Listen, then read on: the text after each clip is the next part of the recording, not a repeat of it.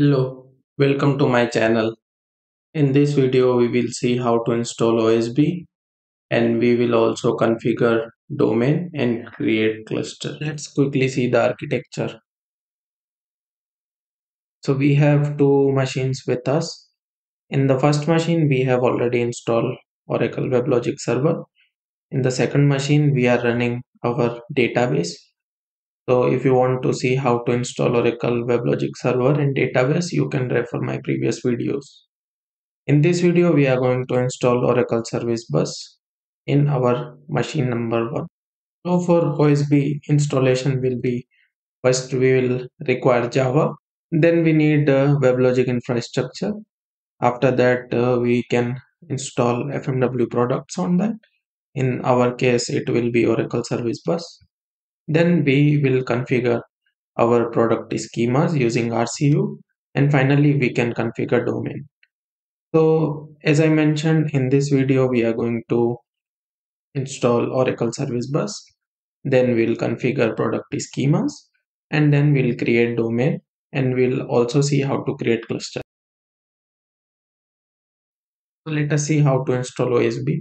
So for that I have already downloaded OSB installables from eDelivery website. I will put that link in the description so that you can refer and download.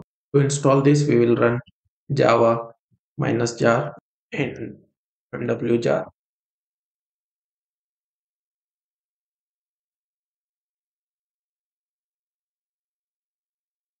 And I will change Aura inventory path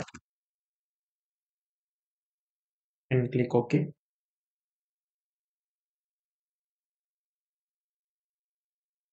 This is the welcome screen for the installation. Click next. Here we will skip auto updates and click next. We will have to provide Oracle home. You can also browse it. This is our Oracle home. You can click view button to see how many products are installed under Oracle home. So here you can see we have installed Oracle Fusion middleware infrastructure. Click next. This is fine. Next.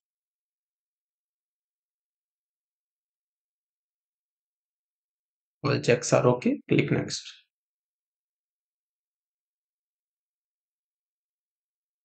Here you can save a response file so that you can install silently in the future. Click install.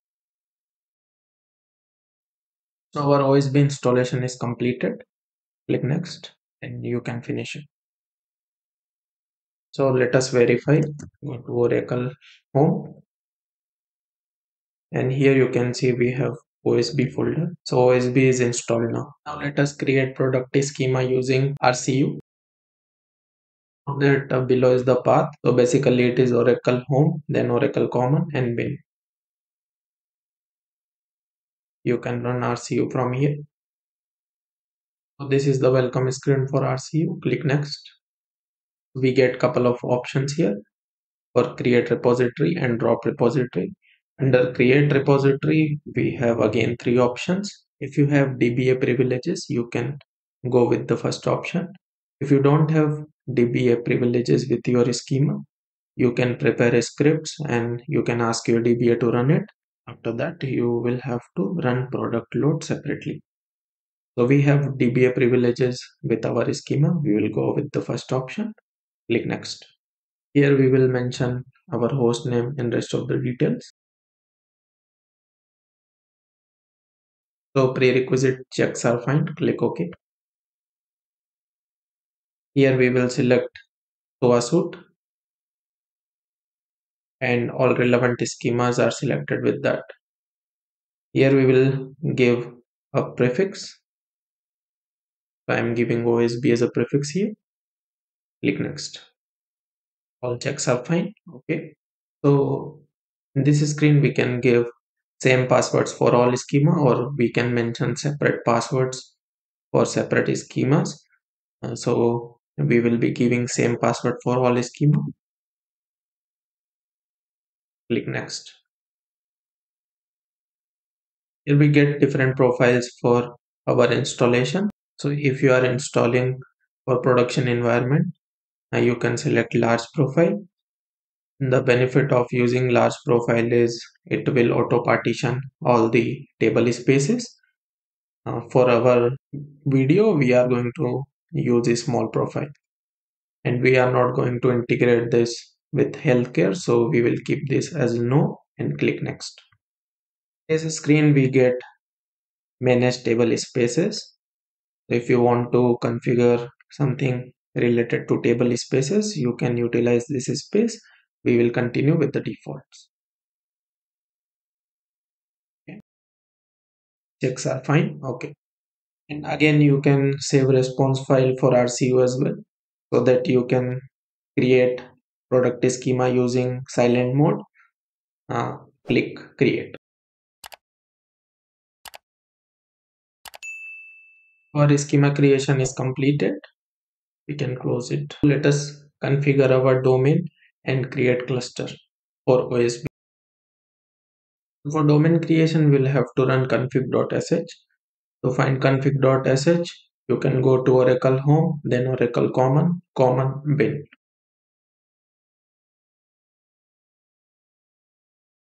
Here we will be creating new domain for OSB, and I will be changing this location. You can keep defaults as well. Next. Here we will be selecting Oracle Service Bus reference configuration, and all related checkboxes will be ticked. So Enterprise Manager is enabled here, and along with that WSM policy is there, GRF is there, and we have Coherence cluster extension as well. Click next. Click next. So this is our application location. We will be changing this as well. Click next. This is admin user for the domain. Put your password and click next. We will go with the production mode, and we will select our JDK location here. I am selecting soft link for the JDK. Here we will enter user details for the database which was created as part of RCU. Enter your prefix here, and STB stands for standard table. Get RCU configuration. Click next. This is the list of data sources which will be created as part of this installation. If you want to change password or usernames here, you can utilize this space. We'll click next. Make sure all are tested successfully. Click next. This is for key store configuration. We are not configuring any key store at the moment.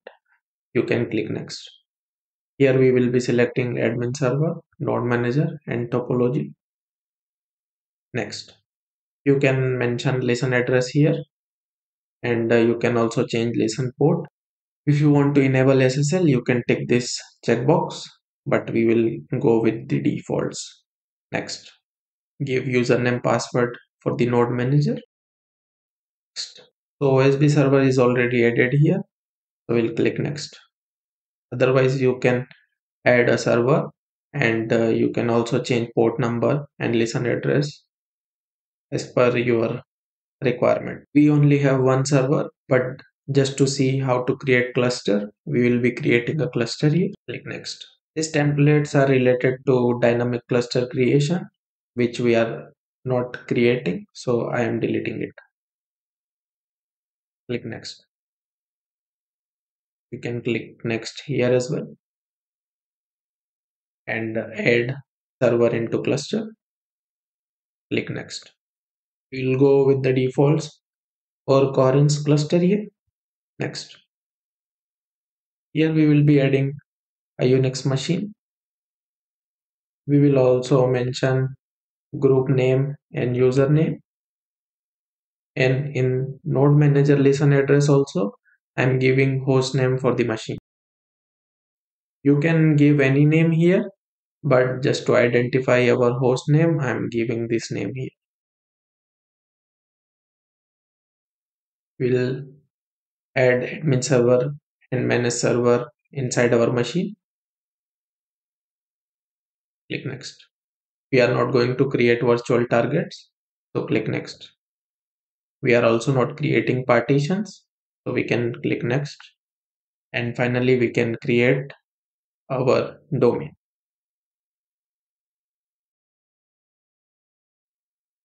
So our OSB domain is successfully configured. Click next. So this is our admin server URL and this is our domain path. We can click finish. Let us start our WebLogic server. So for that, go to domain home and run start weblogic.sh. So this is prompting us for username and password. So to get rid of this, we will create a boot.properties file.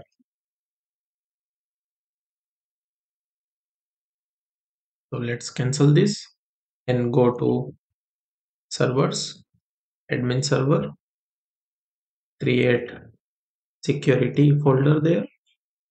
Inside security, we will create boot.properties file.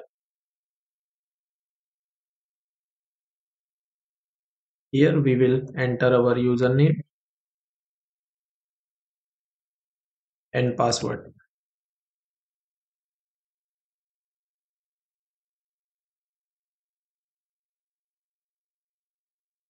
Let us start it again.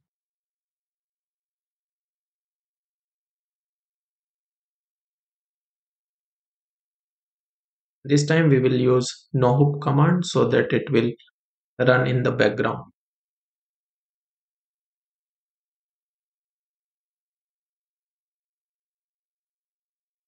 We can check nohoop.out for the logs. You can see it is not asking us for the password now. So our admin server is up and running. Let us see. We are able to access admin console. We'll put username password here.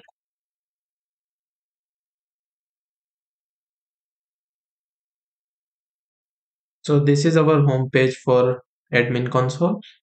Go to environments and server. Here you can see we have admin server and we have OSB server 1 here, which is as part of OSB cluster. And in the machine name, we have our host name and this is the state of server.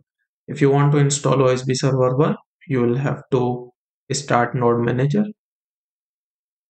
So let us start node manager first. So this is the path where you can find start node manager.sh. It is under domain home and bin. We will again use nohoop command to start node manager.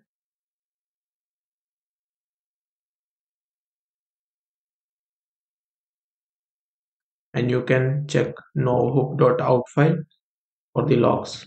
Our node manager is listening. Let us start our OSB server. Let us also try to open enterprise manager URL. So this is sign in page for enterprise manager. Let us log in into enterprise manager. We are able to log in into enterprise manager. Let us also try to log in into service bus console.